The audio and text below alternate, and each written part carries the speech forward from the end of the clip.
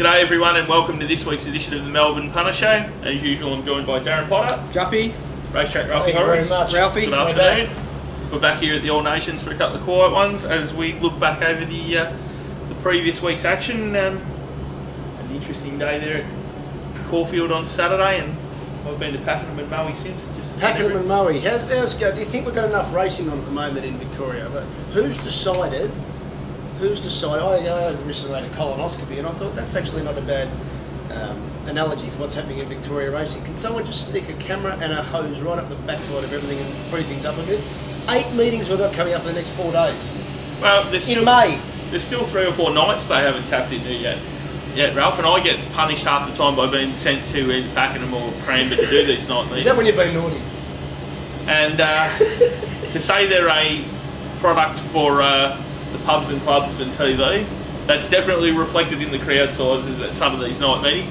And I, for one, and I'm sure you are too, Potts, will be thankful come the end of the month when the season's finished. I think we'll be having a big Thursday night party when we get hit June and we no longer have to deal with these. Because even if you don't preview them and do the form in the lead-up, you've still got to review them. Yeah. And it's just torturous. And no, but you touched on something there about so what we've got coming up in Victoria. We've got 2 on Thursday, day, night. Yeah. 2 on Friday, day, night. 2 on Saturday, city meeting and country meeting. And 2 country meetings on the Sunday. In the middle of May, up against the footy season. Yeah. 8 meetings in 4 days when the general public couldn't give a shit about racing. Now, and you say it's a public and club's product, I actually reckon that would be fine if people are genuinely interested. They're not. It's jammed in between dogs, trots and cartoons and for the desperate. Well, can I say, it raises another issue that I find very frustrating, in that there's just too much racing for it to be properly policed. Yeah. For the stewards to do their job properly. So there are so many things happening at these second grade meetings. Like Pakenham on Sunday, there was a couple of massive form reversals there. And like if the stewards started looking into everything that needed to be looked into from that meeting on Sunday, they wouldn't be able to attend, where was it? Moe yesterday. Down there. Geelong today, you know what I mean? So what happens is those things just pass through to the keeper. Now what concerns me is there might be some, whatever recreational punters there are left, Ralph, sitting in a pub, having a tab or whatever, having a bet on those meetings. Okay, they back a horse, it might, it gets beaten, whether it's second or whatever. Straight after the race, they go over to the form guide and they look at what form the winner had. Yes. And when those winners have got no form at all, and there's a glut of them winning, that's really bad for the industry. And the stewards need to delve into those to make sure that the people involved, that if they do it too often, they're not going to get away with it. But the problem is they are going to get away with it. So they can do whatever they want. They can give them a run. They can do things that they do with them at training. There's all sorts of little tricks that can be done. Yeah. I mean, there's no signal in the form that this horse is about to improve, and that if that happens, here and there, one off isolated, not a big deal. Okay, you just cop it sweet and move on. Yeah. But if there's a glut of them, it's really bad for racing, I think. No doubt at all, because it comes out of confidence. I've actually thought deeply about this, because my general frustration with Terry Bailey and Terry Bailey's regime, and this isn't personal, Terry, unlike some who don't understand, once you go personal, you are actually a bit vulnerable to legalities. It's never personal, this is all about philosophy. But that the emphasis is on the drug testing, the feed bin, what trainers give them, and I actually reckon it adds up, because what you can actually do, Potts, it's pretty logical. You can test 10,000 samples as easily as you can test 100. But you can't investigate 10,000 rides as easily as you can investigate 100. You can't look at the form of 10,000 races as easily as you can. Because that's why we do what we do. It's bloody hard work. Yeah. And it takes a lot of investigation from an outsider's point of view, as we are. We're just looking at the data and trying to find winners from there. So things can get through to the keeper from an on-field perspective, or on-track perspective in this. We are competing with sports betting. And the interest in sports betting, and AFL aren't promoting betting, they're not against it, they're neutral, let's say. But people want to bet on it because they know the players, they know the form, they know the teams, they talk about it. Yeah. And that's away from the professional punters. I'm just talking about recreational. Yeah. So who are we appealing to? Having 8 meetings in the middle of May, after Warrnambool, where once a year crowds go and bet and enjoy themselves. What is going on? Well, they're appealing to me, Ralph, because I'm going to Ballarat tomorrow, so there's one. So I'll give a really good example, okay? We backed Rich Charm on Sunday. Yeah. Okay? got a great run, good ride from Chris Simons, so you know we can't ask for any more than that. The horse ran right to its form. Yep. It gets beaten by I'm a Blaze, okay, who had old form that was good enough to win that race, but had done nothing in about 7 or 8 runs. Yeah. It had been getting beaten anywhere between 5 and 10 lengths in every one of its runs. Okay, it inexplicably, I suppose, pre-race, post-race we get the answer, finds its form and knocks us off. Okay, you can cop that if it's the only one, but it wasn't the only one. When it comes back to scale, first of all you have the trainer like spruiking from the rooftops, and then the jockey, Wendy Kelly, and then the jockey Craig Newitt, saying there's only one reason this is a lazy horse, and it desperately needed a jockey with spurs. So a big shout out to our good friend Kevin Skeen. We've got some correspondence. We'll come to that in a moment. But, I mean, that was a gear change. On that horse, Craig Newitt on, for I think it was Patrick Maloney, I think, spurs on, with a complete difference with that horse. It woke it up, and that information being withheld from punters is so wrong. Like either it becomes a gear change or you ban them. I don't really care which one it is, but it's got to be one or the other. You can't have a horse running around for 5 or 6 runs with that piece of equipment missing, and then allow it to go unexplained. And then after the race, the only explanation for that horse's form reversal is the spurs. But I think also not just that. What's the siren? Because isn't that what we're talking about at the moment? Just breeding. Yeah. You're not going to talk about that on camera? Oh, well, what about the punters? No one cares about the punters. Everyone cares about the breeders. But just, I think to make it easier, Potts, like I know I go often enough to see that Froggy pretty much rides with spurs all the time. Rather than absolutely complicating it and saying for each individual race, would it even be enough to say, right, these 2, 3, 4 jockeys, if you're going to wear spurs at all today, you have to wear them for the entire day. Yeah. And just say, right, so all that comes up, late riders and alterations, on that page on Racing Australia, the following jockeys will be wearing spurs for the entire meeting. Because otherwise you're just going to have 50 million gear changes. But if you see it in the form guide that this is spurs on, it's as Mark says, it's a sign of intent. It's like when blinkers are back. Yeah. It's intent. You look back to when this last happened, and is there a signal there? You know, the stable didn't bet. The horse went round at $31 on its best form. It was a 4-to-1 chance in the race, so that's very frustrating. I haven't been hands-on with the horse mid-teens. I was shut for a couple of years. It's about 6 I years own ago. a dog. I hope they're okay. Yeah, I hope they're okay. But ultimately, we have to treat this as a business, and we actually don't care. But we say that within the bounds of obviously we hope all is treated well. How the fuck is that not an animal welfare issue? When they talk about the amount of whips that you could restrict to, when the horse's rump is this big, and I dare say the horse feels it. I'm not in the camp to say it doesn't feel it, because otherwise they wouldn't use it. What digging a metal piece into the side of their guts? To be fair though, Ralph, it's not like the old cowboy. It's not like the old Western movies where they've got the big roll ones. Literally, it'd be half the size of your thumb on the back of the boot. But they're using it for a reason. Yeah, it's obviously an encouragement tool, and in some cases, I would say, like the whip, a bit of a control tool as well. But like very few of them, obviously for weight reasons or whatever, actually wear them. And it might also be because they don't actually know how to use them properly. Whereas someone like Froggy, who wears them all the time, and Nash used to wear them when he was riding in Sydney. If you have that information, it's a huge leg up, and it is little things like that. The same with putting bar plates on horses when they probably don't. If I saw Long Rockstar in a race next week or the week after with spurs on, I'd be a little bit interested. Yeah. Anyway, talk about that later. No, but you actually touched on something last week about or maybe it was before, but about the amount of questions or information that supposedly doesn't get the stewards report. Yeah. Racing people need to understand this very, very simply.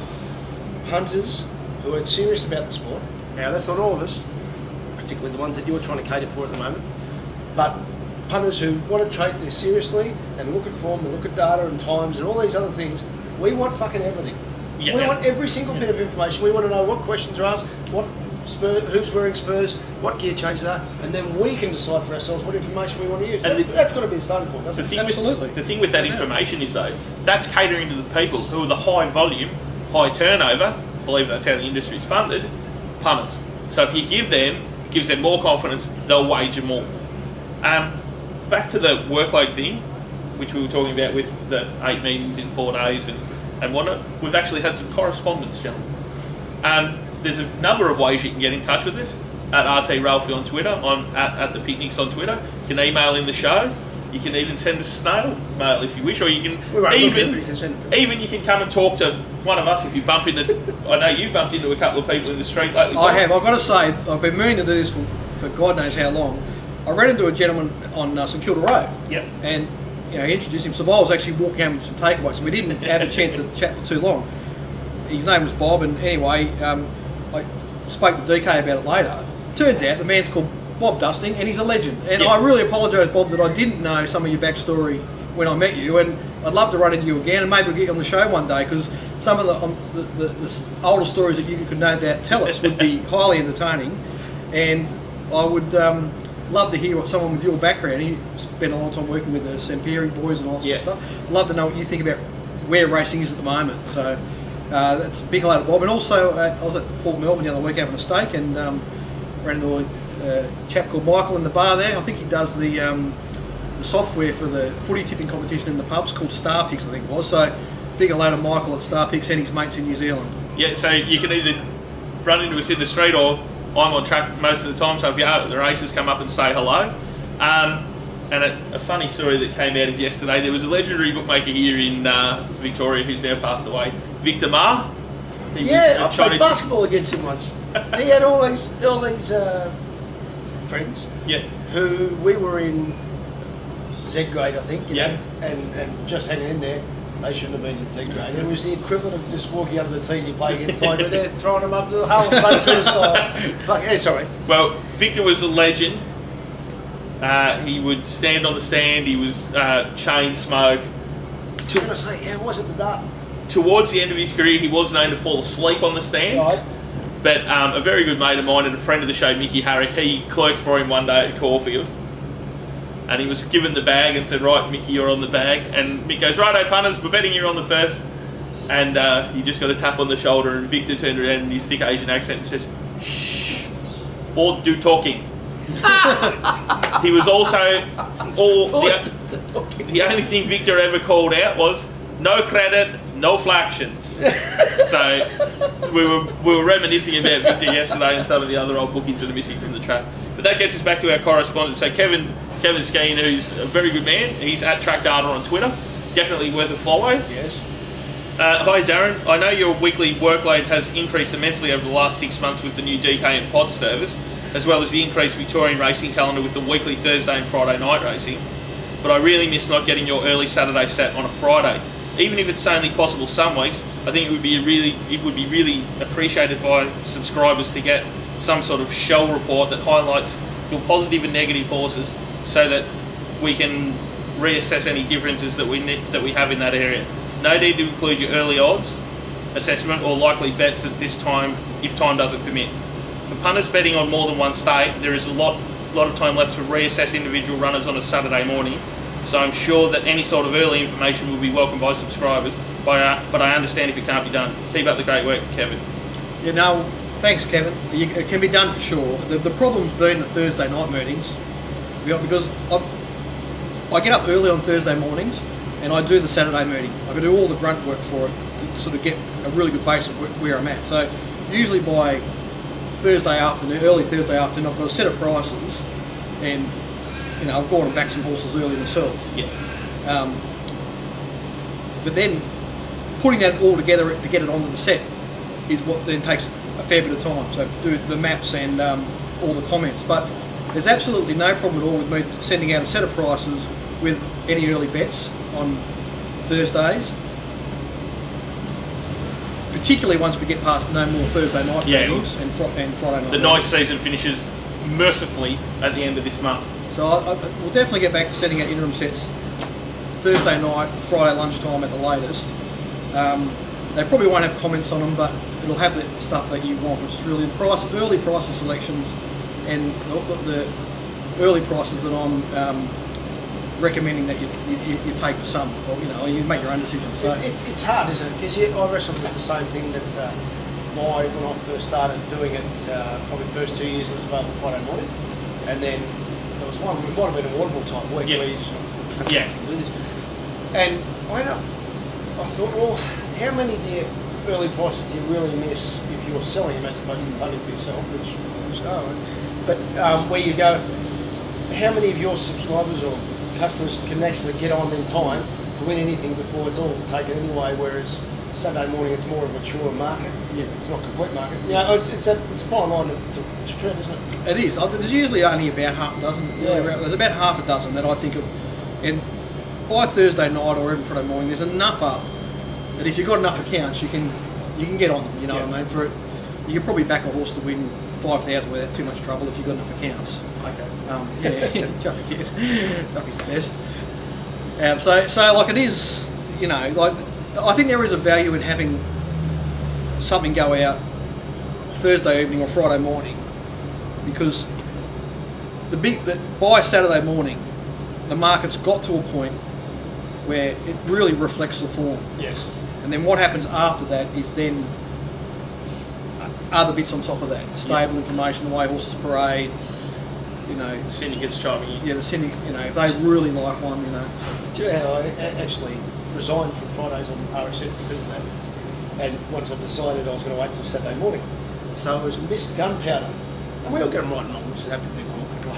So I've said, well, this is going to win and it's going to start favourite. It was $5.50. So by Saturday morning it's $4.20. And I put my stuff out. Yeah. And I thought, why am I doing that for $250? When for my own people, it's that hard thing to line up because, ultimately the real big players don't open their shoulders until Saturday. Yeah. No, it's not. The starter's gun for them is 9 o'clock Saturday morning, right? Yes. And it's only like it's like the start of a 5,000 metre race. They jog off the line. Yeah. Right? If they really like one, then they've got marks significantly shorter than the market. They'll hit a lot of them across the board at the same time. Yeah. And it'll shorten at least a point, maybe more. But other than that, they sort of they pinch a little bit here and there, and they wait as long as they can if they think it's not. Yeah. But sometimes one of them will go, and then the other one chimes. They're fighting. Yeah, well, the same then that's what happens. Then that's when it is snowing. If the syndicates have landed on one runner, and they might be backing 3 or 4 runners in the field, but if they know that there's one runner that they're all going to be on, that's when you see the waves where it's 8, 650, 5, 420. Then you know that it's probably been 2 or 3 waves to wipe that people off. like Kevin, I'd actually got similar correspondence with him, Shelby, but he would, and there's a lot of people like Kevin who would just want to read as much information as they can from sources they trust, like yourself, and say, right, now I've got my headspace to have a pump. And then really let go on a Saturday, and that's why they probably want the early information. So it's probably a combination of both having a punt off your information but also waiting when they can really open the shoulders. Now, speaking of reliable information, yes. Queensland RSPs, the race being profiled, yes. you've been helping Vince do them. They've yes. been good the last couple of weeks, and we're right into the teeth of this. It seems to get longer every year, this carnival up there. It seems to now just run into Turnbull Stakes Day, it seems. Well, I made a decision both in writing this for Vince and my own stuff and all that. I would not chip away on things that we're selling it. We want other people, like this is the business. And Friday, when he said, Rudy, because we write him all, and he said, what's the odds? He's declared, Rudy, it's $10. I'm looking going,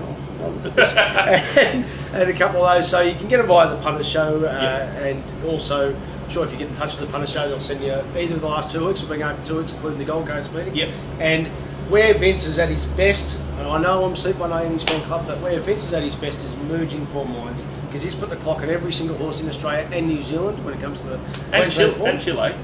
And everywhere. So ultimately, he knows how fast each horse can run. That's a pretty good advantage. It's a very good starting point, isn't it? It's a very good starting point. Speaking of Queensland, being able to merge form from different states and different jurisdictions is a real challenge. Yeah. And Vince is as good as anyone I've ever come across. So he has a great handle on the Adelaide form that comes to Victoria. So every time there's a competitive horse coming from Adelaide, the first thing I do is get in contact with Vince, and it's the same with the Hobart form. We're starting to see a few Tassie horses come over here, and I think Vince might have given Admiral a bit of a chance there. I can't remember, but you know, he always has a much better handle on those and that away stuff than I can get myself any other way. So, and just one more thing with the Queensland Carnival, the RSPs will definitely grab Johnny McLeod's set too. They've been going along there, just the Quiet Achievers, the John McLeod set. But that leads us into the $250,000 top bettor tournament that is a different format this year, where it runs over 4 weeks, Pots. Oh. So it's a marathon, not a sprint. You're talking to the clubhouse leader here on day one of the Sydney one. So 4. We do have that coming up. So so would that be? Would you get that same situation where you get the automatic rebuy at the end? I would assume so, without having bless you, Pots. I would assume so without having looking through it. But can I give people a heads up tip on this 4 weeks if you do the top bettor? If you like one, fucking go for it, because you're going to get weeks or races or group of races that you got no idea. Yep. So what actually killed me wasn't having a shit day on the second day. I should have been that far in front. It wasn't funny because here's our Rocky and a lot of love rather, who was luckless on Saturday, and Chautauqua.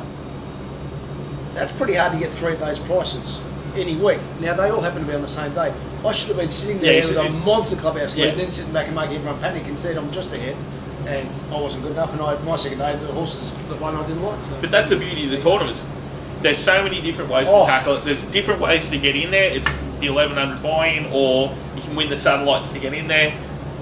Everyone's got a different strategy of how to tackle it. It's a very interesting way to bet too, and it keeps you entertained potentially for 4 weeks. So jump on board. Jump on board. Looks like we'll do Caulfield in part 2. Yes, we will. Can I this is the Sunday Herald Sun from last week. With the flying doormat, the Great Bruce Stool on the cover. Well, this is good because it's actually a good man who I've never met him, but I've got nothing against Nathan Exelby whatsoever, and he knows his stuff and all that. But I just want to give you an example of the traditional racing venue compared to what we're doing. Now, if you like what we're doing or what the Sydney boys do, tell other people that you like. It doesn't cost you anything.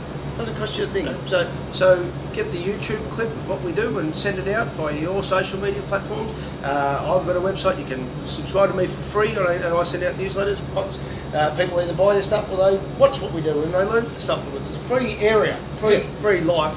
But if you prefer what we do, which is actually talk to punters rather than the way racing media's coverage, do that. Like us. We give away a lot of stuff for free. There's a lot of free tips on the side. And in part 2 here, what about the punters? I'll have 3 horses for you here to follow. Well, we might even do the what about the punters, and we'll just do the Caulfield review in part 2. So I think what you're about to say, Ralph, falls into what about the punters. Well, I'm a prime example because I don't bet in Sydney, but I've got onto this punter show, and the things that Mark has taught me particularly, but Glenn and Dallas, and the enjoyment I get out of watching him anyway. So when the boys asked me to be part of the poker tournament, or at the times when I was on RSN, I'd always mention the punter show and things I would learn, because it was about what we do, not about the way the sport's covered. Now, this is the headline: tearful victory for old mate. And this is after Malaguera won. Now, after Malaguera won, any race, but what we do is, now how the horse managed to win over 1200? Is your fast 1400 horse? What about the money for Dothraki that was there? They come out of the trees to back it. Obviously, he was ready to come to play. Summer Wallace didn't turn up. And one of the biggest conundrums I think we ever have as a punter, he's not quite a 1200 metre horse, Malaguera, but he's got intestinal fortitude and fights like a bulldog. But the story was about, and it's a sad story, but Glenn Collis's personal trainer died months earlier, and he was sad for him. Now, what is of interest to any of us? It doesn't really. But what I'm saying is the typical way racing is covered is to look for the emotional backstory. Like now, Melbourne Cup, yes, and that's why Michelle Payne's going to be in a movie, and there's a book about it.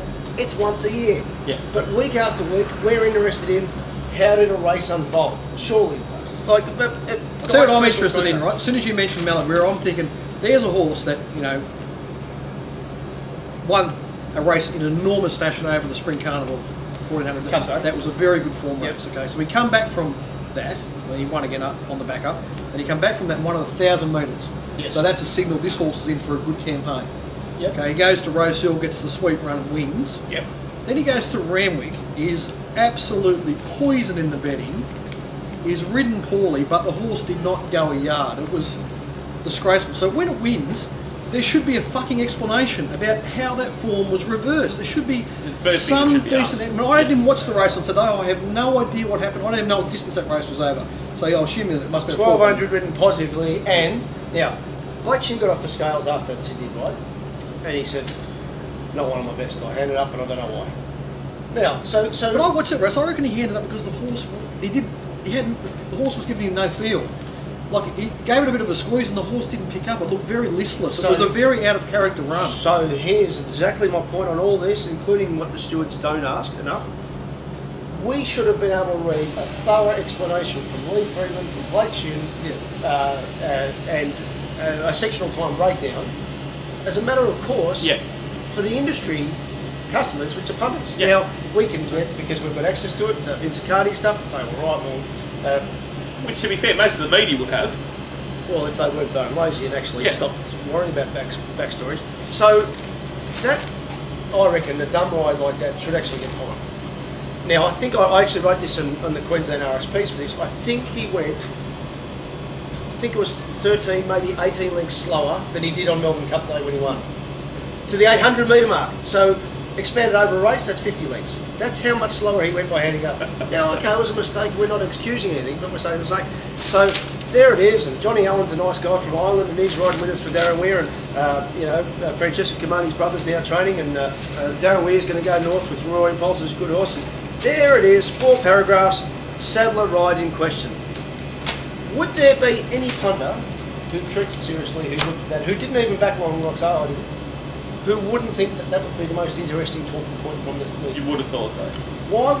And on Monday, that's 4 paragraphs, and let's say they're on deadline, so it's allowed late, it's mentioned late in this investigation. Why by Monday, when, let's give it the footy comparison, if they want to compare the way they cover racing to other sports, on what would they be doing in footy? They would analyse every fucking bit of that race, how slow he went, why he did that, what, not a word. Why? Because Johnny Sadler's a good bloke, or what is it? What are they frightened? Well, that is the most interesting topic. It just seems to me that if someone comes out and says, "Yeah, I made a blue," then it's just play on. Well, I'd prefer that. The other interesting part is though, the stewards have obviously given him a fairly good going over and asked all the right questions.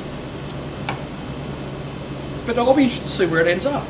Okay, exactly. First of all, Tommy, if you give away for no reason 3 lengths additional start in the first section of a race, you've got to use energy to make that 3 lengths up.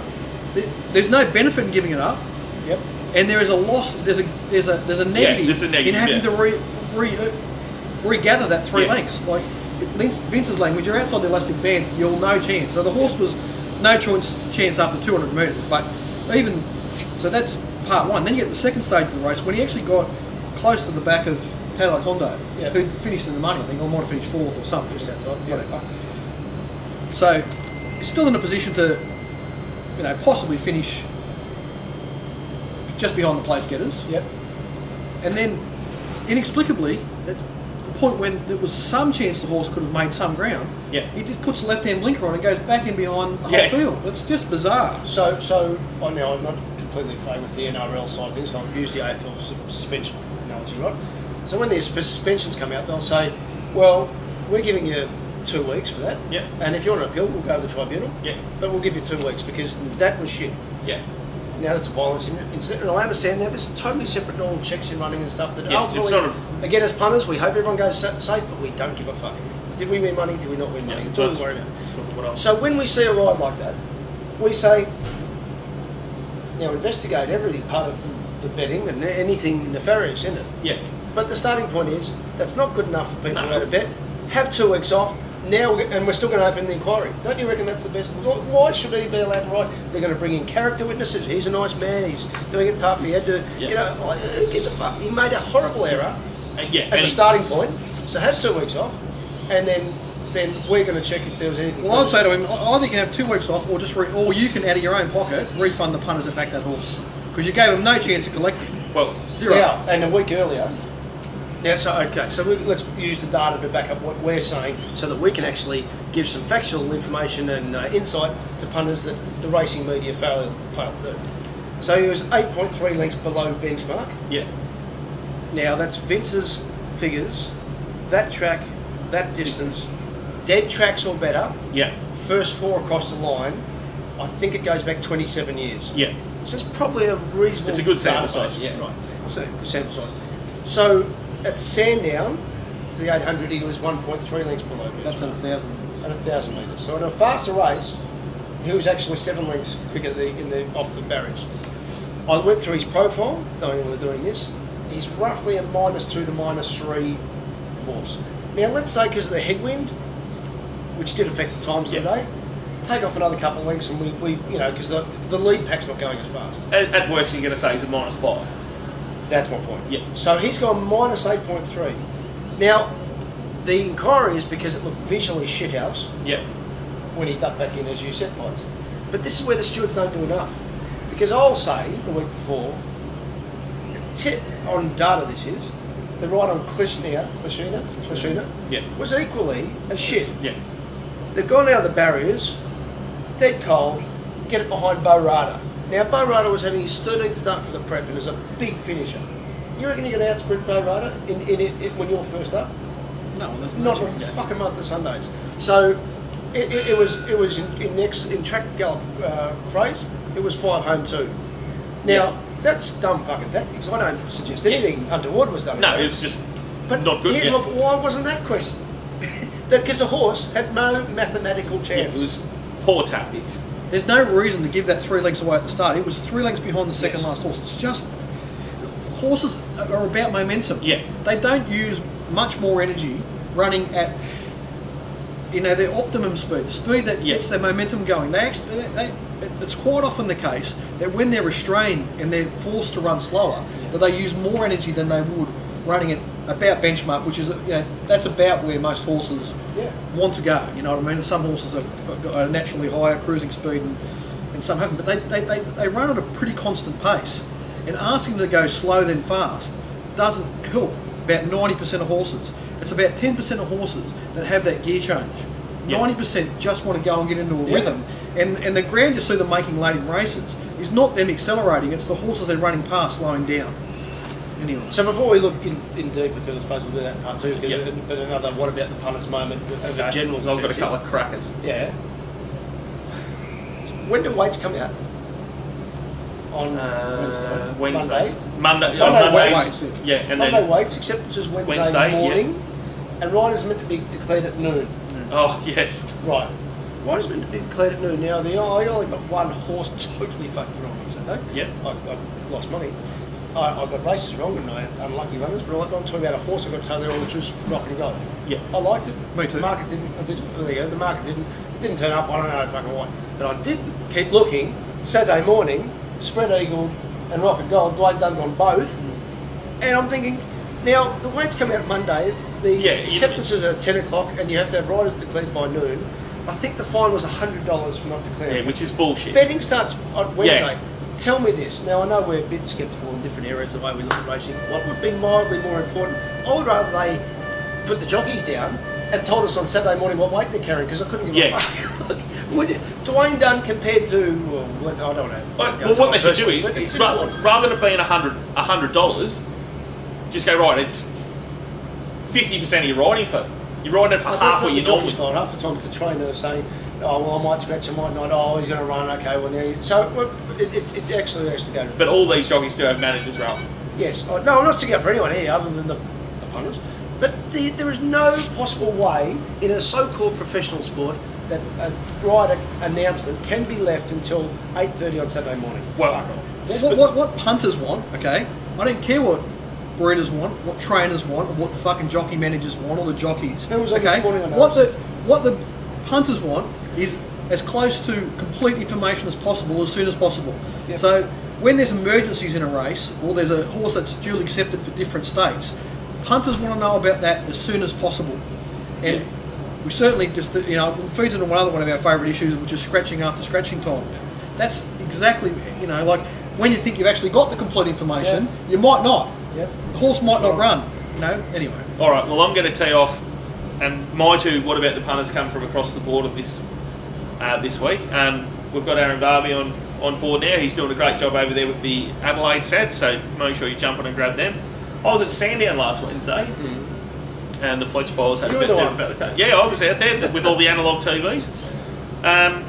Balaclava race 3. Yeah. 15 minutes before the race, they decided to amend the distance from 1,200 back to 1,050. Now, I'm tipping if that happened here, your head would fall off. Like, honestly, I can't even talk. Like, I mean, I just want to believe that racing Victoria would never be that foolish. I understand you've got a problem with your track. Fine. Do what you did immediately after race 3, which was call them off anyway. Call them off before the race, but don't jam everyone on the way out by going, you know what, we'll drop this back 150 metres and that'll avoid the wet spot. No, your track was fucked from start to finish. You shouldn't have even raced. But that is offensive to anyone who bet in that race. Now, you said you were at Royal Moe yesterday. Yes, I was. Where the crowd was, what, 30?